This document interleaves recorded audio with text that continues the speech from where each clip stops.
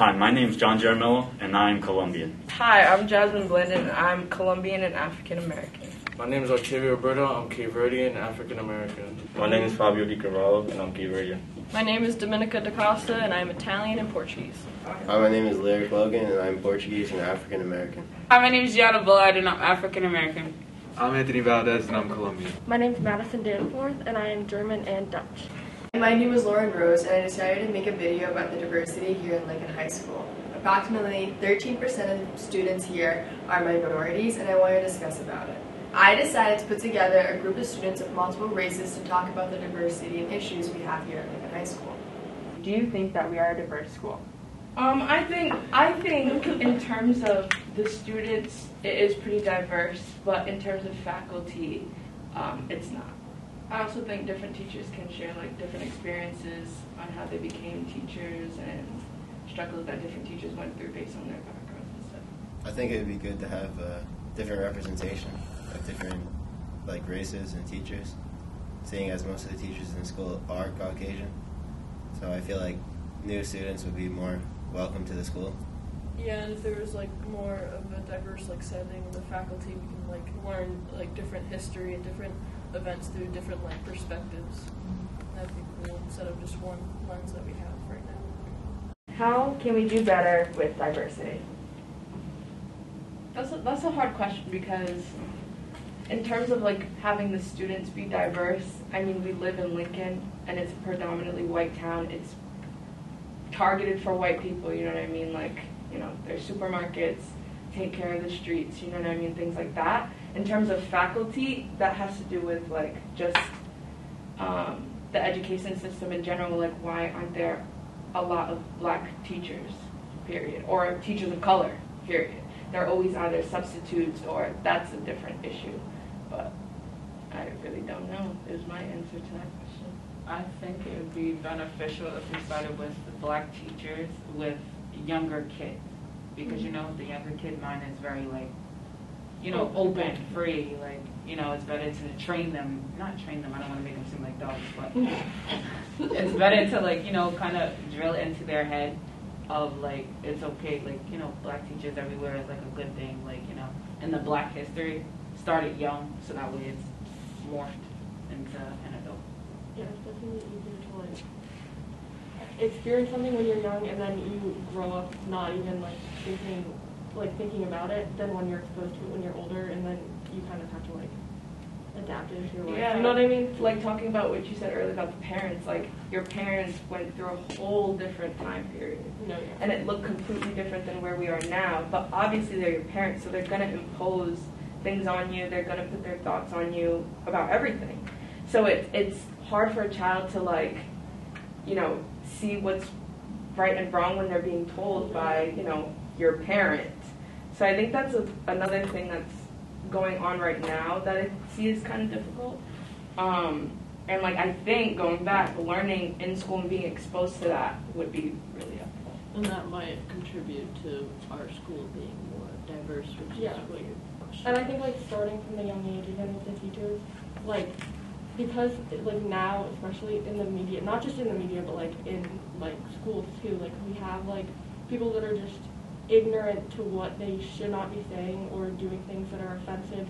But in some cases they know it's wrong, but in a lot of cases they don't. Yeah. And I feel learning that from a young age would really benefit, so they know why they shouldn't be saying it. Yeah. So yeah. So I had Miss Bacozzi walk around with the camera to get different angles of the students talking, and I think that's what put a lot of pressure on them, and I think they got really nervous about that because they're not used to the camera. And when she walked away to help another student out, they were a lot more vocal off camera than they were on camera. I know we're not talking, well, how many things did you get? Just maybe 47 responses. Wow. But also think about how many kids there are in the school. There's 800? Yeah. So, and 13% of us are But minorities. think about it, most of them are Caucasian. No? Aren't they? no. Because if you guys want to know, We don't have 47 No, we don't. African American or Not just being vocal when the camera's off. well, this one's rolling. So, if you want some background information, when I asked the question, do you think we should learn more about Black history? 4 students said no. Do you think it would be a more welcoming school if the teachers and faculty were more diverse? And 5 students said no. That's a little background information. Do you have the percentage? Like how many said yes then? Yeah, how many said yes for are we more welcoming school? 42 said yes. And should we learn more about Black history is 43. 43%? No. How many? Yeah, How many I was people gonna did be you send that? Yeah, that's... I sent it to the whole school. Oh, yeah. And only 47 people responded? Oh, I didn't see it. Anyways, back to my question. Do you think our sports teams are diverse? I think our sports teams are diverse, but maybe we don't have as many diverse people on our team as other teams. Mm-hmm. Maybe because our school is mainly Caucasian and it's not as compared to like others and other schools. This year, especially the basketball team, we had kids from all different types of backgrounds. And usually football, we have a diverse team, but I say coaches aren't really diverse. I think almost all our coaches are Caucasian. Do you feel like we should learn more about Black history? Yes, I think we should learn about Black history because, well, this is where we're all from. Well, me, Fabio, Jacqueline, and Gianna, that's where we're from, so, and they're too, so we should all learn about how our ancestors came up and what they had to go through. I feel like with that being said, this goes back to like having like a whole bunch of like Caucasian teachers. Like it's kind of awkward for like kids of our color when we're talking about Black history and they're like looking directly at you when they speak about something like slavery or something. They look directly at you and it's just like, what are you looking at? Like, Yeah, I feel like if you want to be a diverse school, you have to learn about Black history. And I agree with Gianna because, you know, maybe it will feel uncomfortable to have a Caucasian teacher teaching you about Black history, you know. Yeah, and there's also like, there's a lot of stuff that I know me and a lot of my other friends of color didn't know and weren't aware of. And I think we should be learning things like that in school, like things like redlining and like just different Black history. Yeah, it's just, and there's a lot of microaggression, like with teachers talking about slavery, you get the looks and it's uncomfortable.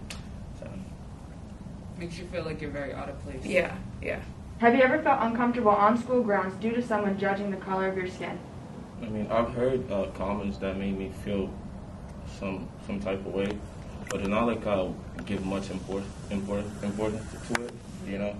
I'm not gonna let that faze me or anything, but I've heard of it. I just feel as though like sometimes when like certain comments are said, we're supposed to like just be like, okay, that's fine, like, and just turn the other cheek. You know, yeah. Like, when I feel like we should be able to speak up and be vocal, but we'll be accused of being. Yeah, if we speak up and be vocal, it's like you're We're doing too acting much, or you're at a.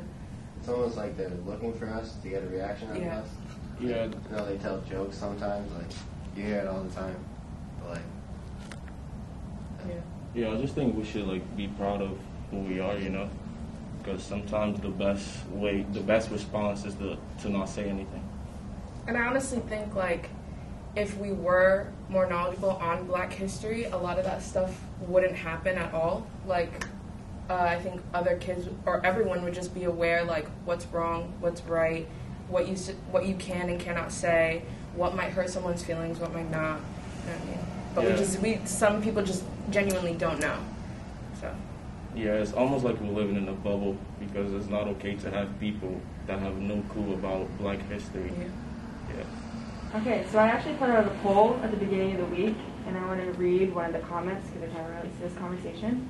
A person said, I think the school could be more diverse. For the year I've been in Lincoln High School, I've never had a teacher that is a person of color. The students are also very stereotypical about people of color, and I have seen firsthand a white student not being held accountable for their actions. The students of color are always held accountable. I think there's a lot of truth behind that. I mean, I think in regards to the diversity of the faculty, I didn't, and I think like it's because I'm white, but I didn't really realize until you sent out like the questions and that you were doing this discussion, I didn't really realize, I hadn't thought about the diversity of the faculty. Like I'd always thought that we were a pretty diverse school, but then when you mentioned the faculty, it really like got me thinking about it, and I didn't realize that like thinking back on all of my teachers, like yeah, I've never had like a teacher of color, not just like in Lincoln High School, but like even back to like middle school and elementary school. Like it made me realize like, wow, I haven't had a teacher of color. But I think also like being white, like I haven't like thought about that. Do you know what I mean? Like I feel like for a person of color, you just automatically realize that, and I guess I just like haven't needed to think about it. If you know what I mean? Mm-hmm. Yeah, when you sent out that thing, really like forced you to think. Yeah. Yeah, that's why I feel like we should talk about it more, so people can realize it, because not everyone is going through what we go every day. So I understand that some people don't know, so that's the reason why I think sometimes we should just talk about it more. Yeah. Absolutely not. The number of racist comments and microaggressions I have faced in high school alone are one too many. Our school doesn't promote culture/diverse events either, even though we have things like variety show and spirit week to do so. I just feel like that right there goes to show how many people just don't care. And they ignore it, like they choose to ignore it. And that happens with a lot of things, like even on social media, right? Like you see a lot of things were being posted during like this time last year with all the events that happened, and you could see the ignorance right there. Like there was a lot of people who chose to not even just learn about it, like not even necessarily take a stance and say where you are or what you believe, but choose to ignore the facts of the situation and what goes on, and then it just makes everything worse. So, and I think that goes back into learning about Black history. If we were to learn, that wouldn't happen. Yeah, and I feel like it's all about like your upbringing too, and I feel like if we are all taught about more Black history, maybe we can influence our kids to be that way, and they grow up knowing about Black history, and then their kids grow up knowing it, and it can just like only bring positive like reinforcement as like generations and generations grow. Yeah, because we gotta start somehow. Exactly. I can agree with that and slightly disagree, because it's also, some people are very like stubborn, like you know how some people are, you can't save everybody at the end of the day. So with teaching it, at the same time it's very beneficial, but like what is it going to do if their parents are teaching them one way and that's the only way they're seeing? Right. But I think even just being exposed to it, like there's a lot of people here who aren't even exposed to it. So I think even just seeing like, both the sides, having it both out in front of you and being able to like differentiate and, pick a side for whatever you believe, like pick whatever you believe in, I think it'd still be beneficial, just being knowledgeable, because knowledge is power. Yeah, I agree. Like even though it's like there are options to choose to learn it or not, we got to at least try to do it. Yeah. So ask yourself, is Lincoln High School a diverse school? Have you ever felt uncomfortable on school grounds due to someone judging the color of your skin? Did you judge someone because of the color of their skin? It's a situation we have to address. We can't keep ignoring the problem. Hopefully sometime in the future, other students will come together and create more videos about the issues within Lincoln High School. I want to thank you to everyone that helped me create this video and the students that sat down at the table and got to talk to me about all the problems I wanted to discuss. It was a great group of students, and I wish the best of luck to everyone. Thanks. Can